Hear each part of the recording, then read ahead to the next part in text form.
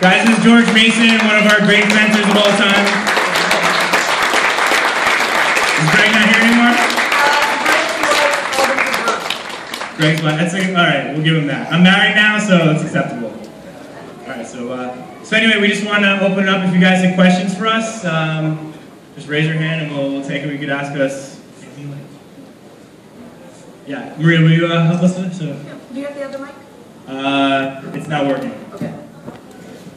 You can shout it. We'll repeat it. How did you stay motivated as you were developing everything? How could it give up? What kept you going? So she asked, how do you stay motivated? I think I go into this a little more in my book, but I think it's really important, the people around you.